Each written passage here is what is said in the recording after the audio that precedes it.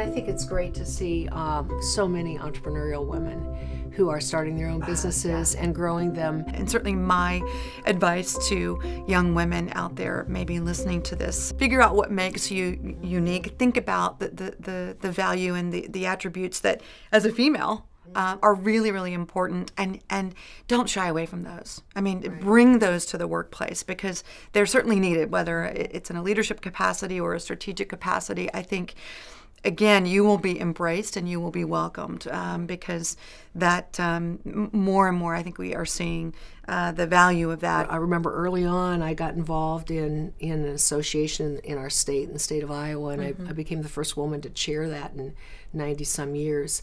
And I remember one of the other guys on the executive committee saying, "Well, Mary, you know, what I really like about you is you talk like a guy." Yeah. You know, and the point was that is more my style. I'm more kind of to the point, pretty task oriented, maybe more so than a lot of other women might be. But that was also just who I was. And so for me, I have really always just tried to encourage women, young women and women of all ages to be themselves and to be the best they can be.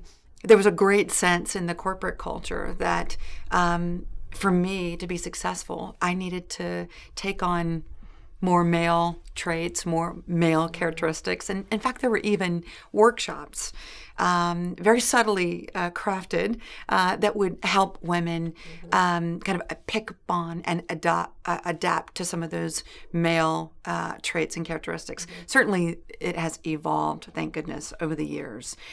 Women are now, I think people have really kind of come full circle and they realize the value that women have, not only as leaders, but as marketers, as people who perceive and develop products. I mean, many of the consumers, many of the purchasers are women. And so I think there's real hope today, certainly compared to the way it was when I started out. There's now this kind of willingness to kind of value both men and women, and not to make one like the other, but to actually celebrate and encourage the differences, because that's where the real strategic advantage was for the company. And I think culturally, as women continue to progress, their education levels increase, their earning potential increases, more and more companies are realizing that they need key women in key positions in companies to help them reach the profile, the demographic that largely is out there spending and buying. So I'm optimistic. I'm very optimistic.